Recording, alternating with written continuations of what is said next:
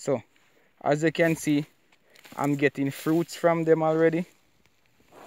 I'm getting a lot of fruits from them. I card already, I stick already, and all of that. So as you can see there, they are doing very well, very well. Yes, see, I have tomatoes here already. See, I have 4 lovely tomatoes here. This is 4 here. There's another 2 up here. There's another 3 there. 2 tomatoes with 2 blossoms. Yes, there's another 2 tomato here with 2 blossom again. Over this tree here, see, I have 3 lovely ones here. Another little bunch here with 2 lovely ones just the same. Yeah, there they are, with a lot of blossoms. A lot of blossom.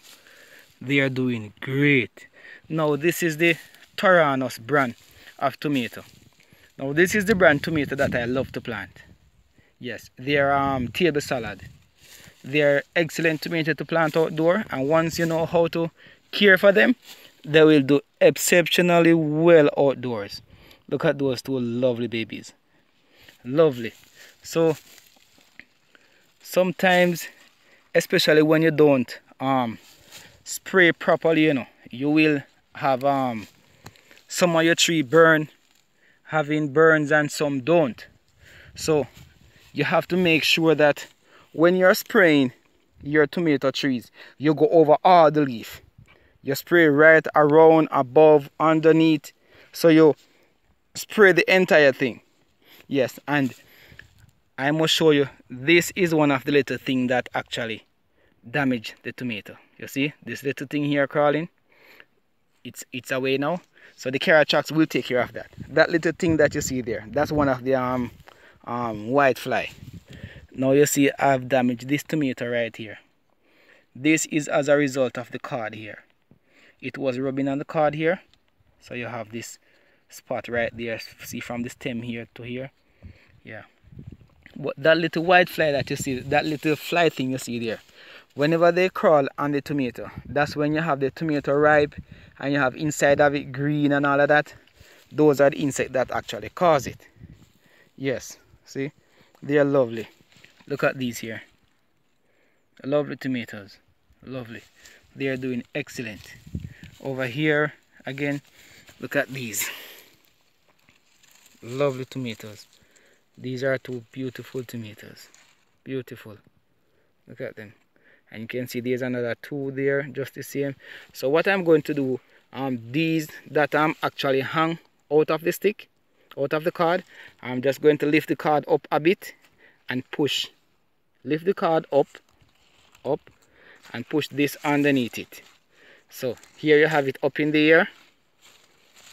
Once you have it up off the ground, you won't have the bottom of the tomato here. You will have here of the tomato that was on the ground right here. Was on the ground right here.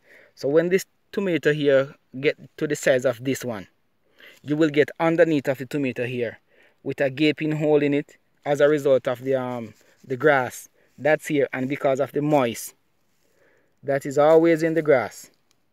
Actually, because here is where it was, and as you can see, the area here is very wet and everywhere around here is dry. So because of the constant water that is here, it will actually damage the underneath of your tomato right here where it was on the ground right there. So I have a bit of work here still to do, because of the excess rainfall, you have these growing out of my card here. So I'm going to have to shift my card a bit and get these babies under the card, so that the lean on the card, like how this one is leaning on the string here.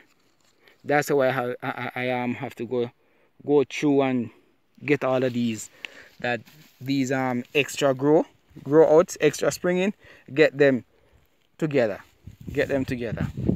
Yes, as you can see, these are lovely. These are lovely tomatoes. So within a 21-day span or less, yes, I will have tomato here ready to harvest within a 21-day period. Because within 21-day period, these tomatoes will come to maturity. so I can harvest.